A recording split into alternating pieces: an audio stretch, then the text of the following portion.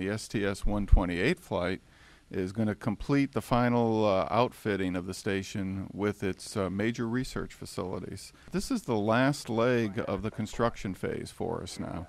Our attention is turning to deploying the final research facilities over the next several logistics flights so that when the assembly is completed, we're ready to get into the full ramp up of continuous use of the space station.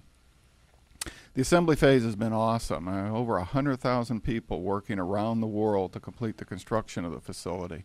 U.S. contractors in 37 states, and by the time we're done, the International Space Station is going to be almost 900,000 pounds, almost 500 metric tons.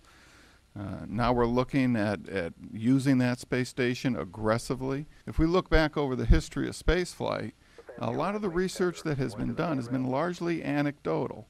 There were brief opportunities to conduct research in space on 7 to 10-day missions. Now, for the first time in history, we'll be able to take some of those more interesting anecdotal results that have been collected over the last few decades and focus in on them in order to pursue focused investigations that have repeated and consistent flight opportunities. We're at the very frontier of an entirely new environment that people have not had the opportunity and the access to use continuously. So we really are literally on the cusp.